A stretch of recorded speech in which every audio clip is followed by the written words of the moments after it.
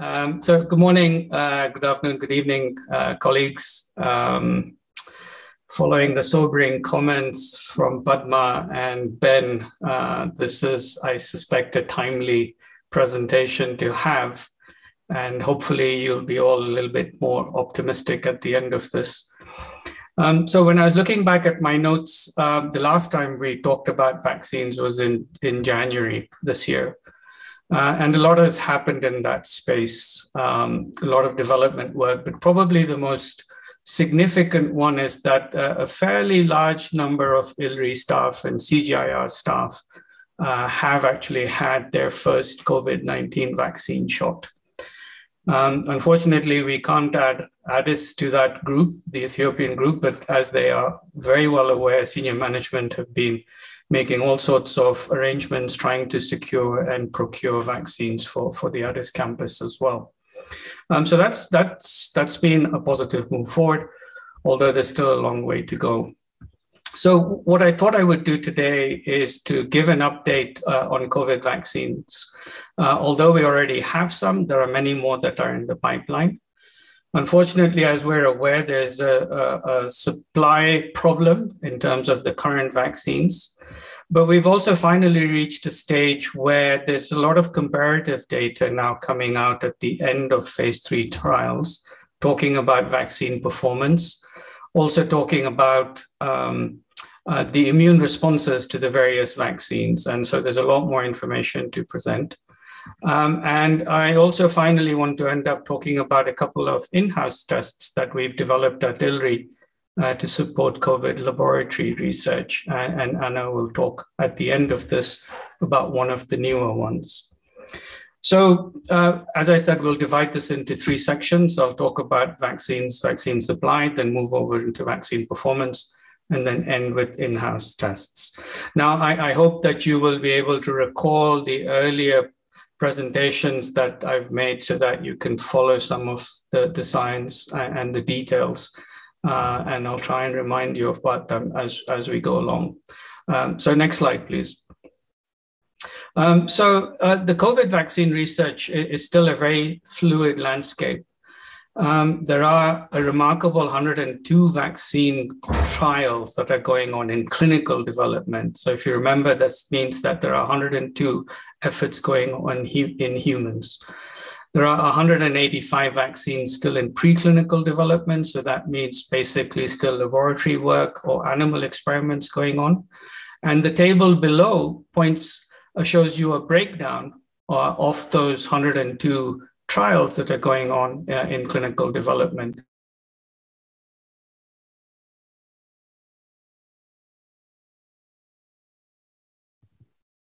Vish, we've lost you. Yeah, I got muted by the host. Oh, okay. Maybe they didn't like what you were saying. Obviously, I might as well stop talking now. Where did you lose me from? You were just referring to this table of the 102. You have that subset of them on this table. Okay, great. Thanks, Jimmy. The table below here breaks down the 102 trials that are going on in clinical development into the various platforms. And as you can see, the number one that's up in that list is protein-based subunit vaccines that are coming up, that are still being trialed. There are also other types of platforms that are being used. So the viral vectored ones that we've talked about before, DNA-based vaccines, inactivated SARS-CoV-2 viruses, and then the RNA viruses. And you've got another bunch of different types of platforms that are being trialed, but in much lower numbers. On the right-hand side, if you look at the phase 2 trials, there are 34 vaccines that are in phase 2 trials. So that means in humans that are being used to look at the immunogenicity. And there are remarkable 30 trials in phase 3. So this means looking at the efficacy in humans with respect to the vaccines that are being used or being developed, I should say. Now, obviously, not all efforts have been successful and 4 have been abandoned. Now, as we go on, unfortunately, running phase 3 trials will become more challenging. And the reason for this is because if you think about it, we have a lot more people now who have recovered from infection. vaccines are being rolled out. And so finding populations to work with is going to become much more difficult. And in fact, what might end up happening is we may start to see a possibility of controlled human infection trials, which I had mentioned in one of my previous presentations. So next, please. So one of the vaccine efforts that I thought I would highlight, no, please go back. So one of the vaccine efforts which is in preclinical development, which I thought I would highlight, which might, well, not tickle, but would be of interest, is actually based on Newcastle disease virus. So I'm sure most of you, or at least those of you who work in poultry, will have heard about Newcastle disease, and there's an attenuated vaccine that's used in poultry. Well, that virus is now being manipulated to be able to use it as a vaccine as the adenovirus vaccines have been used. And one of the advantages here, if this works, is that it could actually be produced in eggs, like the influenza vaccines. And so production becomes much of a less constraint if this Newcastle disease virus vaccine works. I thought it was an interesting example of an agricultural virus being now used for human vaccine development work. So next slide, please. So this lists the current vaccines that WHO has listed in their emergency use. And there are 6 of them, which are listed on the left-hand side. That's Pfizer and Moderna, which are the mRNA vaccines. AstraZeneca and Janssen or Johnson & Johnson, which are the adenovirus vaccines. And then Sinopharm and Sinovac, which are the inactivated viral vaccines. And the importance for having emergency use listing is that these vaccines then become available through the COVAX facility.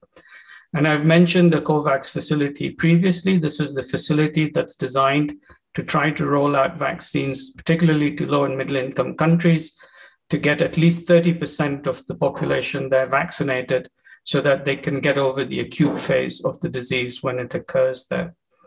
Now, the Novavax vaccine, which is the leading protein-based vaccine, this is now in a pre-submission meeting that's been going into WHO.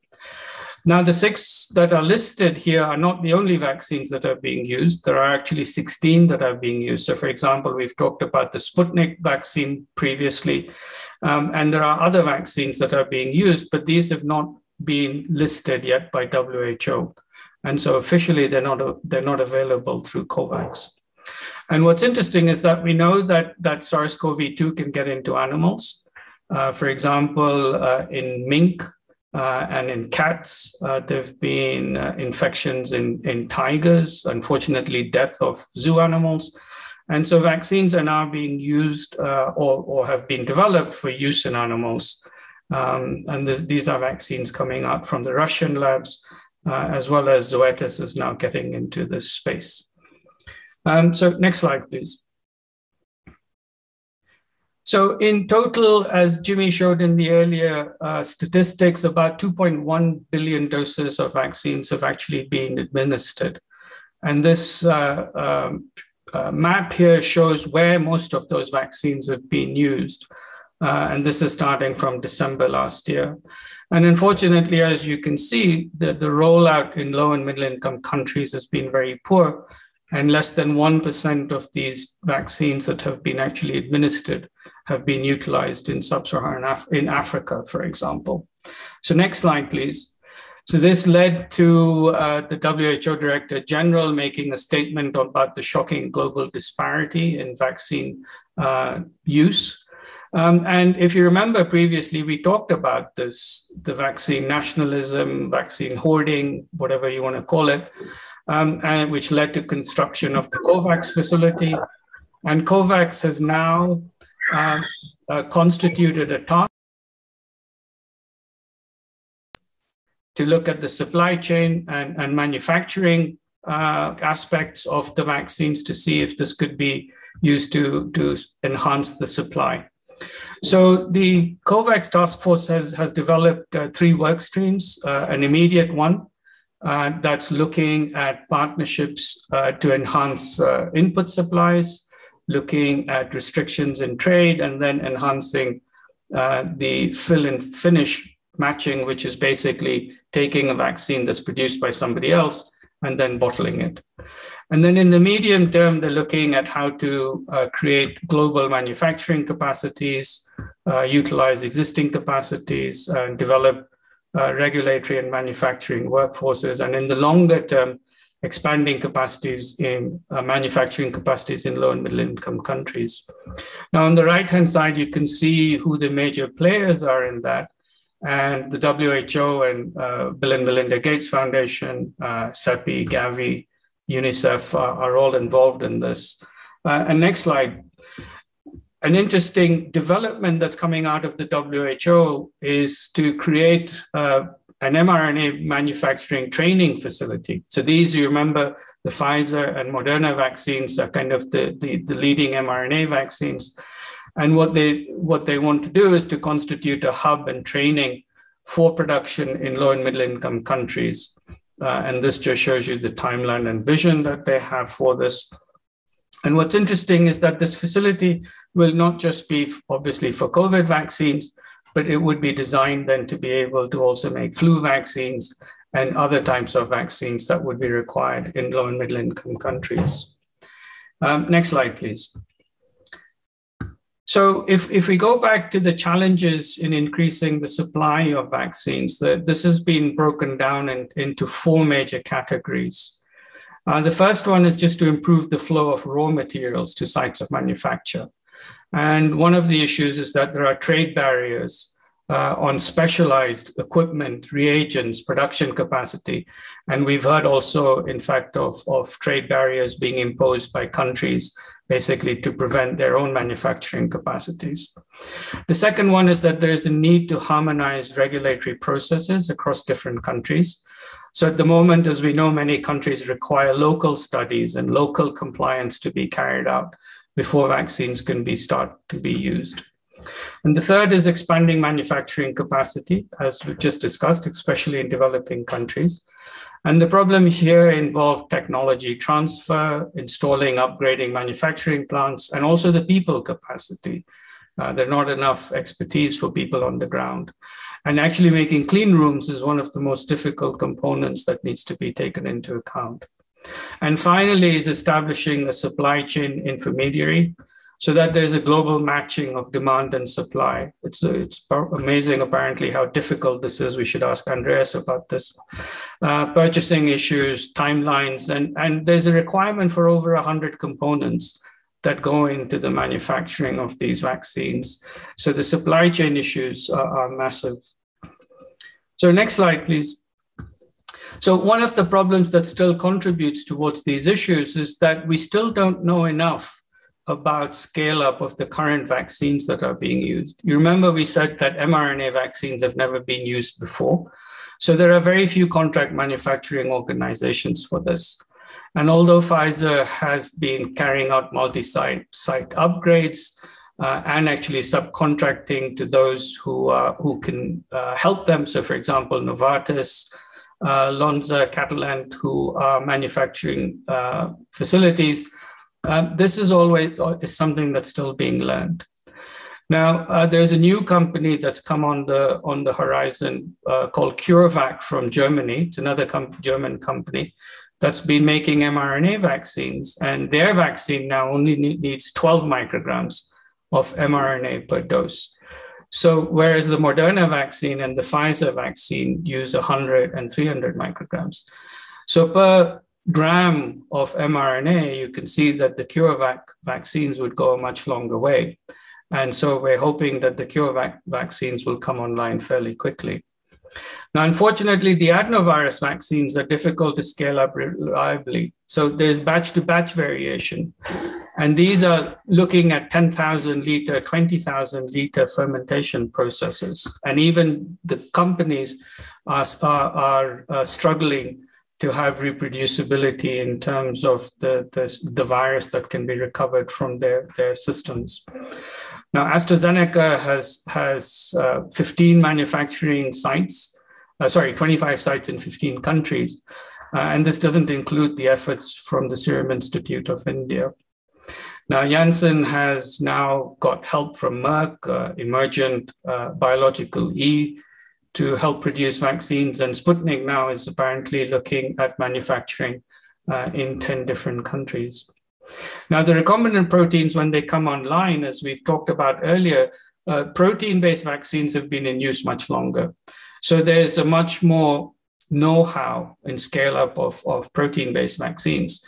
But these will need adjuvants. And so there's a concern that adjuvants may become the limiting factor when protein vaccines come to sight. But then again, people are looking at how to scale this up. So the vaccine landscape is going to look quite different over the next few years.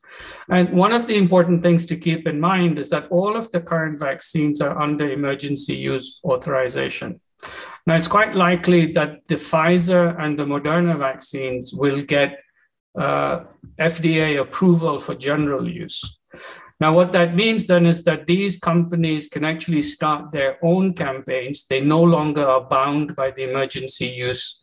They can start their own direct marketing to consumers. They can start advertising. They can start changing their prices. They can start doing all sorts of things. And so this is potentially an area of concern that I thought would be something to earmark. We don't know what the impact of that will have on the general supply and cost structures, and also how they then start using these vaccines. Okay, so next slide, please. So that was a brief update on the vaccines in the supply chain issues and those in the pipeline. I want to turn now briefly to talking about the comparative data.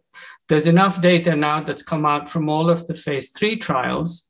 And if you concentrate on the left-hand side of this figure, what you can see is that the vaccine efficacies, which are shown in the red dots here, and the pink lines identify confidence intervals, you can see that the vaccine efficacy rates go from 95% right down to 50%. And the WHO requirement was for 50% efficacy. So you can see that by the Pfizer, Moderna, Sputnik, Novavax, they're all at the upper end. Sinovac, which it's an inactivated virus vaccine. The AstraZeneca is kind of in the middle. But next slide, please. Next, rather. What's remarkable is that despite this range of different efficacy against disease, they all protect against severe disease, right? To 100%, all of them. So although you have a huge range in efficacy, they all protect against severe disease. And that's the key metric that we're looking at, because it prevents hospitalization, it prevents stresses from the medical services, and also protects against death. So they don't all protect against mild disease. Now, we've heard about the emergence of variants. The data so far looks like there's sufficient protection against variants. And as we get to know more about the immune responses that are generated by these vaccines, this data is feeding back towards developing better vaccines for the future use and also diagnostics. One key factor that still remains to be identified is the duration of immunity. We don't know how long this immunity is going to last and the requirement for booster doses. So next slide. Now, because of one of the supply chain issues, people started wondering about mix and max vaccinations. And there's now data coming out to show that this clearly works. Now, most of the vaccines that are being used, you require 2 shots. So that's a prime and a boost, but that is 2 shots of the same vaccine. So the Pfizer, Moderna, AstraZeneca, these are 2 shots of the same vaccine. Immunity starts to kick in under the first shot, but it's then maximum after the second shot. Now, in immunological terms, it's been known for a while that if you do what's called a heterologous prime and boost, so this is the mix and match. So these are 2 shots with different vaccines. So for example, AstraZeneca first and then Pfizer. Well, what's been shown now is that there's a superior antibody response from an AstraZeneca first, Pfizer second, compared to 2 AstraZenecas, for example. However, there are one of the downsides is that there may be more minor side effects that have been noticed in this, but there's pretty solid evidence now coming out from this. So from the immunologists are not kind of surprised by this, but it's good to have a confirmation of this from in the scientific field. Now, while the mix and match vaccinations might work, obviously the companies are not particularly thrilled by this approach because it reduces their sales. And so we'll have to see now what happens in the future with respect to whether this starts to become a recommended use of vaccines or not. And the next slide here shows some really nice, exciting data. If you remember, very early on, we talked about the importance of an antibody response, and an antibody response that neutralizes the virus from causing an infection. So this now is a really nice study coming out from Australia, which uses modeling as well as their approaches that they've been used in influenza studies, and showing that there's a very nice correlation between the neutralization activity and protective efficacy. Now, unfortunately, this is a science paper, and they've used the scientific names of the vaccines. And so on the right-hand side there, I've just listed a key which breaks down what those mean. So right up at the top end of the curve, you've got the Moderna, Novavax, and Pfizer vaccines. And then it comes down all the way down to the Coronavax or Sinovac vaccine. And in the middle of that, you've got convalescent. So these are people who've recovered from COVID, and apologies for the typo over there. So this is the antibody response in people who've recovered from infection. And as you see, they fall very nicely in this curve, showing that they will also have protection against viral infections in the future. So what this means is there are lots of, I should add that there are several caveats to this study, because the study took data coming out of phase 3 trials. And so they've had to do a lot of normalization of that data. But even then, it's a striking correlation. But what this really does show is that antibody responses could be used as an additional tool in trying to predict vaccine efficacies, improve vaccine design, and then also perhaps eventually in terms of trying to see whether there is enough immunity that's left in a population that's been either vaccinated or those that might require booster doses. Because as you can see here, not everybody reacts equally to the vaccines. Hence, you've got these long whiskers here, as are shown in here. So this also highlights the need for standardization of assays across different efforts to be able to interpret data appropriately. So the next slide. So WHO continues to play a big role in all of this, obviously. And just yesterday, there was a WHO webinar which talked about how they were going to be coordinating the global response to the variants. So this is taking a leaf out of what WHO does for the influenza seasonal vaccines. And so they will be playing a major role in the identification and characterization of the variants. They've recently come out with the new nomenclature for variants. I see that David has picked up on this.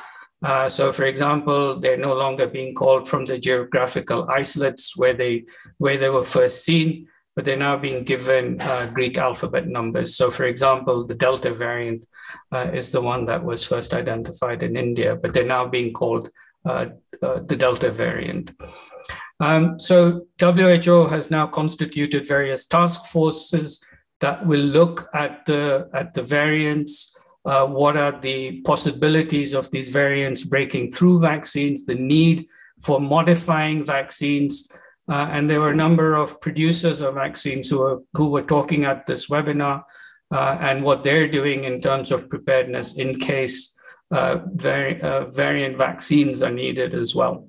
That is not the case at the moment, but should the need arise, the industry is gearing up towards how to respond to vaccine failures due to variants. Okay, so now I'm moving into the last part of this presentation, and that's just talking, next slide, please, talking about some of the in-house assays that we've developed. And as you're aware, we've repurposed ILRI facilities and expertise to support the SARS-CoV-2 lab research. Next slide, please. And in particular, we've been supporting the Ministry of Health, the government of Kenya here, carrying out PCR diagnostic testing, and more recently doing next generation sequencing and genomic surveillance, identifying SARS-CoV-2 variants. And I really have to thank and point out the huge role that the PCR diagnostic team and sequencing teams have played in allowing us to support the Kenyan government in this fashion. And I think Sam Oyolo and Edward Okoth also deserve a special mention, because they've been facilitating not just the interaction with the Kenyan government, but also leading some of the lab work that's being undertaken here. And of course, a lot of this work was feasible because of financial support from BMZ and the CRP Livestock.